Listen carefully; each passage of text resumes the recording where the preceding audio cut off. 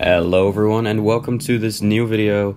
Today we're going to be discussing the role of Reaper in the new 3v3 ranked season that has just launched. It's a team deathmatch mode using the 2v2 maps that were used 2 seasons ago in the 2v2 season, and it's very fun. I've had a very good time up until now. It is very chaotic, especially since the 2v2 arenas are quite small, but actually Reaper and Necromancer and Scourge in general are all doing very well in this game mode, I would say. Mostly just because as a Necromancer, a lot of your damage and sustainability comes from hitting multiple targets, getting a lot of life force, siphoning from a lot of enemies. However, you can also be easily focused and shut down, so it really depends on how you play and what you play. In this video, we are going to be talking about the 4 builds that I've been using so far for this 3v3 season. I've had a very good time with my standard Reaper build. I also have a Scourge build that I've actually been using, which does quite well. But first, let's get straight into it. So the build that I've used for most of my matches so far is the solo Blood Magic Reaper build. Basically, this build was inspired by the Well build. However, when playing the Well build 2 ranked seasons ago, you do notice that you lack a lot of mobility because you don't have Flesh Worm. And you're also lacking Connie Clear because usually I take Well of Blood instead of Consume Conditions. So what I did is change Vampiric Rituals to Unholy Martyr, which means that we now have more condition clearing and that every time we leave Shroud we also get Life Force up to 9%. This has helped me a lot, and that together with Speed of Shadows, Runes of Speed, Spectral Walk, and Flesh Worm means that you still have a lot of mobility while at the same time having life siphons from Vampiric and Vampiric Presence, and then also having condition clearing because of Unholy Martyr, Consume Conditions, and Spectral Walk. For this build, it's Berserker Amulet because you just want full damage, Runes of Speed, Greatsword Axe Focus with Opportunity and Energy on Greatsword, and Exploitation and Opportunity on Axe Focus. In the traits, we have Ritual of Life, Vampiric Presence, which heals for quite a lot, especially in Shroud. And lastly, we have Unholy Martyr. Speed of Shadows is absolutely crucial for the swiftness and for the removing of the movement impairing conditions. Soul Barbs, Death Perception, Chilling Nova for more chill, and also more damage. This can actually do quite some damage. And then Soul Eater and Reaper's Onslaught. So pretty standard build, but it has a little bit of everything with mobility, condition clearing, sustain in the form of siphons.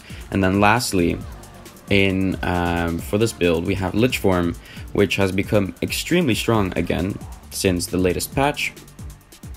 Basically, especially in 3v3s, when the rounds reset after every 3v3, you have Lich Form for every single engage. So being able to use the skill and spam its auto attack really just wins a lot of fights. Like, I would say Necromancer is really one of the stronger 3v3 classes in the game right now, mostly just because of this skill. And while a lot of people do like to spam the auto attack, it needs to be mentioned that all the Lich Form skills are actually very good in their own way. The number 2 skill, basically, you can just spam it. It's free damage. It just shoots a bolt out, which applies vulnerability and cripple. The number 3 is absolutely amazing, as it allows you to teleport to it, and is also a fear, an AoE fear, so you can fear multiple people that are, for example, rezzing someone. The number 4 skill summons a lot of bone minions, if I remember correctly, who do even more AoE damage. And then the number 5 skill is super interesting, as it steals vitality from enemies and then gives it to you, which means that you heal and they take damage and have a lesser health pool. So all of the skills are amazing. And this brings me to my next build, which is the Well Reaper. Well Reaper, you have the same weapons and skills as before, but now instead of the Rune of Speed, you have a Rune of Chronomancer. And that is super nice, as this gives 2 seconds of quickness every time you cast a well. With this build, we have 3 wells, which means up to 6 seconds of quickness. And quickness and Lich Form is the most like potent combination in this game. Like Lich Form on quickness is there's so much damage. Being able to cast all those 5 skills super quickly can absolutely just win outnumbered fights very easily. So now when actually this was the same build as my 2v2 build, but now the only difference is really that you have Lich Form instead of Chill to the Bone, because it has just been increased in damage so much. For the rest, it's pretty much the same thing, except for Relentless Pursuit instead of Chilling Nova, because we have less condition clearing in this build, so having those movement impairing conditions do less impact on us is very handy to have. And then of course we have Vampiric Rituals, which gives us even more healing, protection, and a reduced recharge on the well skills. For this build, you can really swap the wells for whichever you want. Well of Darkness is actually not too bad. Blinding is super useful. I personally prefer Well of Suffering, as this is the lowest cooldown well, which means you get like the most life siphon healing if you like do the math and assume that it's a stationary target. And then I also have Well of Power, as it's the only stun break and well. With this build, you can also easily take Consume Conditions or Spectral Armor or Chill to the Bone, but this is really the setup that I prefer most of the time. Then lastly, for my Reaper builds, we have the Fear Reaping build. This build has actually been around for quite some time. Mijo likes to play this build. Basically, it relies upon the Spectral Ring and Fear of Death, which is a trait in the Soul Reaping trait line. It's very similar to my solo Blood Magic Reaper build, but here, instead of taking Soul Barbs, you take Fear of Death. Usually people play this with Spite, and they take Dread. However, I like Unholy Martyr so much, and the sustain that the Blood Magic trait line gives you, that I still take Ritual of Life, Vampiric Presence, and Unholy Martyr, and simply only take this Fear trait. Because with this build, you have 4 sources of Fear. Let me go to the right equipment template. With this build, we have the Staff, Reaper's Mark, which applies 1.5 seconds of Fear. We have Spectral Ring, which is 1.5 seconds of Fear. We have Terrify, which is 1.5 seconds of Fear. And then in Lich Form, we have, what's it called? Ripple of Horror, which is a 3-second Fear. And this 3-second Fear allows it to hit 4 Lich Form auto attacks at the same time. It is an absolutely insane Fear when coupled with Fear of Death. And that is also why I like this build so much, because the Fears and the Lich Form also are just such a good combination again. With this build, you still have mobility because you are taking Spectral Walk and Worm. We also take Soul Marks instead of Speed of Shadows because we are running a staff for the extra Fear. Instead, we take, when taking this build, we take Rune of the Traveler so that we move a little bit faster, and we also have 5% condition duration from this rune. Also, when taking Staff, it's important to note that I take Sigil of Intelligence. This is useful as the number 4 skill in Staff does quite a lot of damage, 1000 base damage. So when you cast a skill, you really want it to crit. So here on the Thief, it crits for 2000, but in matches against squishier targets, I've seen this crit for up to 3, 4, 5,000 damage sometimes. So hence I take Sigil of Intelligence. Otherwise, this build is relatively the same. I run it with Berserker Amulet. Depending on the matchup for any of these builds, you can really take Marauder Amulet for condition-based classes like Core Necromancers or Condition Revenants. Or if you're going up against power classes, I also like to take Demolisher Amulet quite a lot. But for the rest, it's quite similar to the solo Blood Magic Reaper build, and it's really just as fun and relies more upon hitting your fear skills, staying back, getting life force, kiting around. You only have ranged weapons except for Reaper Shroud, so really you just need to kite around, not get hit, and then place your fears at the right time. Lastly, another build that I've been very much into up until now This got recommended to me by a friend. It's a Scourge damage build.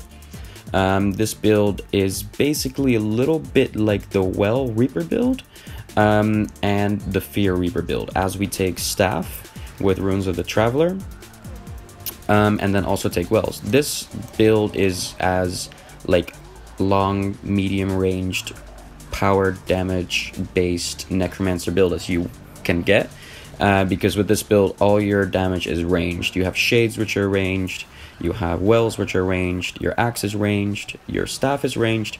So with this build you really just want to kite around the map, which is super effective in 2v2 maps as they have a lot of elevation differences and they're super small. So this means that you can teleport using your Sand Swell skill, get barrier, teleport back and forth, drop some Shades, drop some Marks, and then also drop some Wells. When enemies tend to get too close, I use my Elite skill, which converts boons into conditions and also does a lot of power damage. Here, look at this. So it basically ticks for like 1,000 damage each second. I mean, it's not too much, but you also get a lot of might from it, and it's just super useful as it also converts all those boons. Let's go over the complete build. So basically what we have is Staff, Axe, Focus. I take Berserker Amulet for the damage again, Sigil of Intelligence again. The sigils really don't change too much in my builds. We have Ritual of Life, Vampiric Presence, and Vampiric Rituals, which is rather straightforward. Then we have Soul Marks as we are taking Staff. Then we have Fear of Death, because in this build we still have 2 fears. We have Reaper's Mark and we have Garish Pillar. So having those fears be increased is quite an advantage. Then because Shroud is not really that effective with Scourge, because, you know, it's only a 6-second Shroud on a 25-second cooldown, we take Eternal Life, which means that the tooltip here is wrong, but the life force threshold is 20. So if you use all your skills, it needs to recharge. But basically what it will do is it will charge your life force by 3% every 1 second up until 20%. And if you have 20%, then that means that you can really just spam your F2 and your F3 skill to get barrier and condition cleansing. Then we take Abrasive Grit to remove conditions when we apply barrier. We get barrier from Sand Cascade, from our heal skill, and from Sand Swell.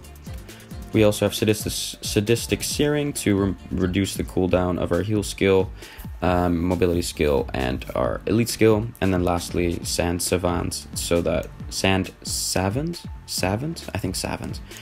so that you just have one big shade, which makes it more manageable to play in PvP. So that's the builds I have up until now. If none of these builds really suit you, then there's always the alternative build of Condition Core Necromancer. This has become quite a popular build, and I really don't enjoy playing it. Like, Necromancer is just slow, it's tanky, it's boring, in my opinion. But it is, I'm not gonna lie, it's a very successful build, which you know, it does its job. So you can always play that. I don't have any footage of me playing that build, unfortunately, because that's really not my way to go.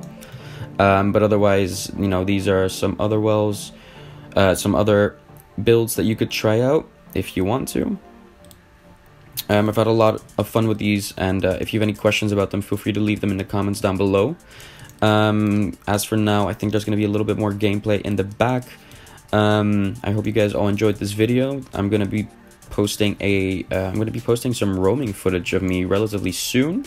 Also, don't forget to send your clips for the top 5 clip submissions for my top 5 PvP and World vs. World clip compilation.